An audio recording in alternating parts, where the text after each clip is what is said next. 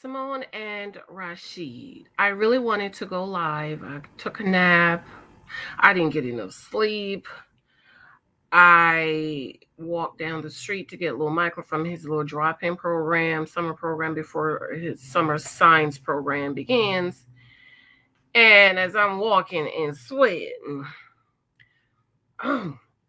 excuse me, I'm reading all these comments about how Simone should give Rashid a chance, how she wanted to help him, and it can still work out. Ain't nothing wrong with her helping him. This is on Facebook. And I'm like, Black woman, why do y'all think that you don't deserve a man who has put in the work to become the best version of himself? Why do y'all think that you always have to help a man out, and for God's sake, stop saying that God said be a helpmate. He did not say be a helpmate to men, to boyfriends. Helpmate is for a husband. It is not to help him to become. I'm so sick and tired of niggas misquoting scriptures. Talk about God said be a helpmate. Ain't nothing wrong with her. Are you kidding me? Huh? This man is in debt. Put her on him on her credit. This is a boyfriend, not a husband.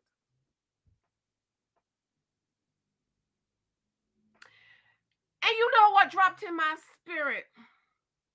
The reason why a lot of Black women are not attracting the right type of men is because you are willing to accept the fixer-uppers, the hobosexuals, H-O-B-O, the helper brother outs, the men in debt, the men with the credit jacked up, need you to help them.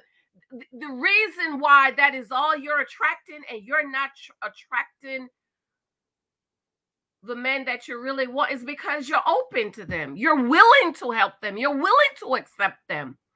You're willing to put them on your credit to help their credit score. You're willing to shack up and go 50-50. You're willing to help these men become the best version of themselves. That is not your job. That was their mother's job. Did I say, hey, how y'all doing? Okay, hi, how you doing?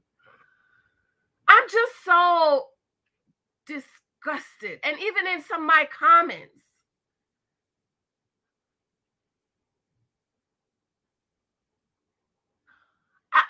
I'm grossed out. Rashid is not husband material.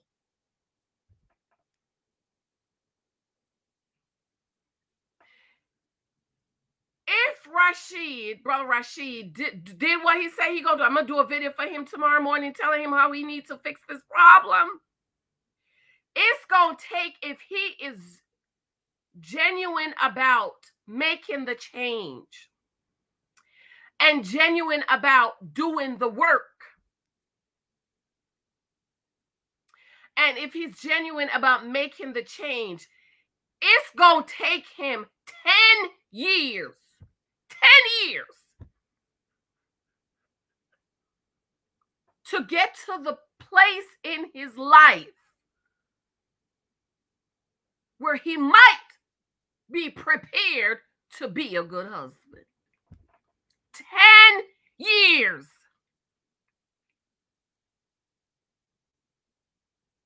But a lot of you women will meet the Rashids of this world, and this is a learning experience. We're learning here. Because now I have a real example to talk to y'all about. So you're dating 23 types of guys. You meet a brother Rashid. You're on the phone 6 hours. This is why I keep telling y'all, don't be on the phone all night. Don't be letting these men get in your spirit. You're on the phone all 12, 1, 2 o'clock in the night. Y'all talking, it's going good. It sound good. And he gonna say, I'm gonna be honest with you. I trust you. I feel like I've known you all my life. And he says, Curtisha, I just want to tell you, I feel like I'm just so close to you. Like, I've known you my life. I know we only know each other for 2 days. But I just feel like I could tell you anything and everything, and you not going to judge me. And Curtisha be like, yes, go ahead, honey. I ain't going to judge you. I won't tell you, I'm in a lot of debt. Curtisha's going to be like, it's all right. I ain't going to judge you. I could help you. I'll put you on my credit.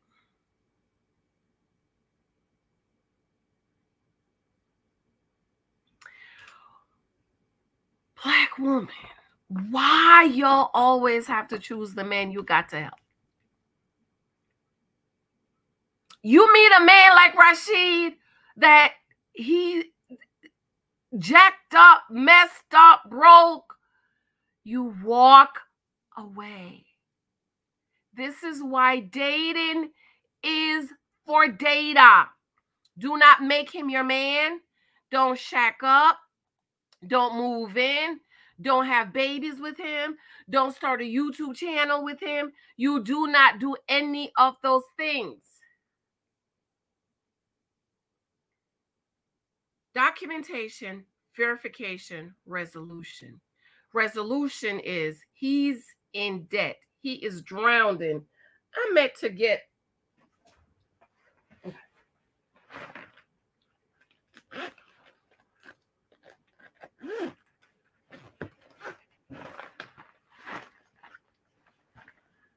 some men walking around like this. It's the thing. Oh, there you go. And you quick to help. Oh, I help you. I help you. Give me them debt. Give me them debt. Let me put you on my credit card. I'll help you. No, black woman. You deserve God's best. You deserve a man who has done the work to become the best version of himself. If you've done the work, you've put in the work, you've become the best version of yourself, why would you go marry, date, continue to date, accept proposal, and get married to a man who has not done the work? Who at 45 is drowning in debt, who have no assets. In other words, God forbid something happened to Brother Rashid, his mama is probably going to have to borrow money from her pension or whatever to bury him. That's what no asset means. Because, back in my days, they used to fry chicken at the church to bury people. Now they have GoFundMe. I cringe every time I see a GoFundMe to bury somebody.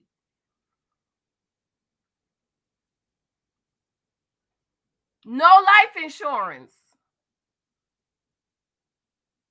No money you can borrow. That you 401k, 457, Roth IRA. Granted, you're not supposed to, but in the event that there is an emergency and that's all you have, you can borrow from a penalty, but the truth is you're not supposed to borrow it. Nothing.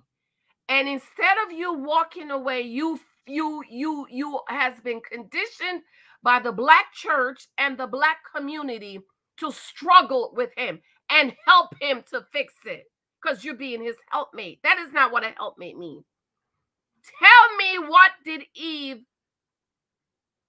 help Adam to build?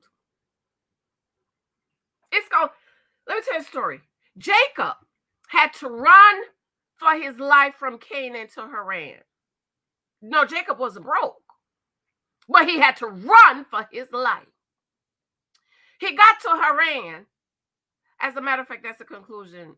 No, that's the conclusion in One of these books. In 10 Years a Girlfriend. 10 Years a Girlfriend. Yeah.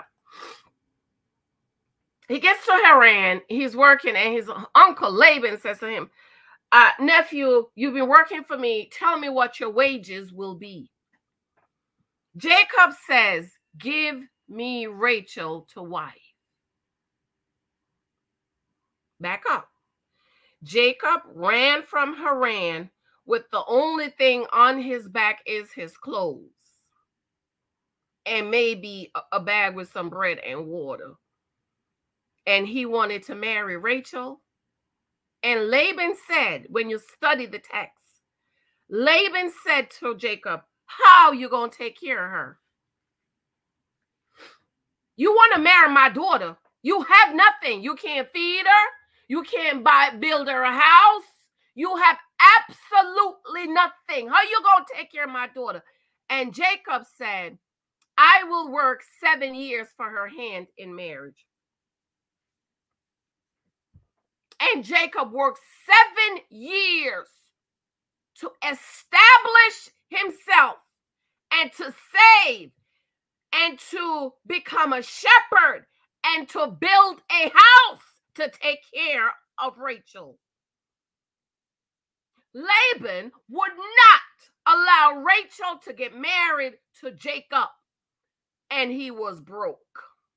He had nothing. Nothing. So why, Black woman, do you think you should get with a man and struggle with him? Struggling is under the curse. Read the Bible.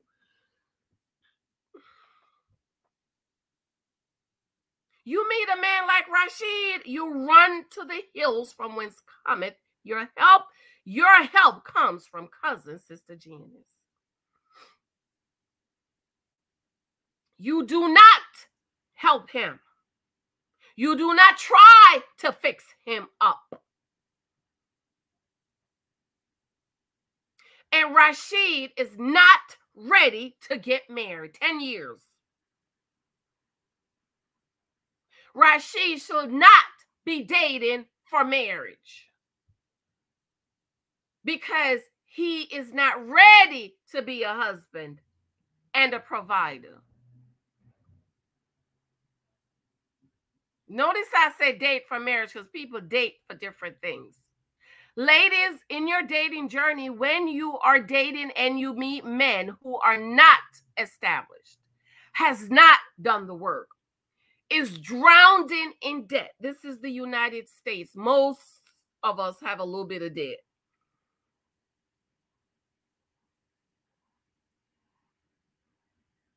You run to the hills from whence cometh your help. Your help comes from cousin Sister Janice. My class, the husband profile, begins in July. Sign up for it, boo-boo. Sign. Every one of you that's listening need to sign. That's single and is dating. You need to take this course because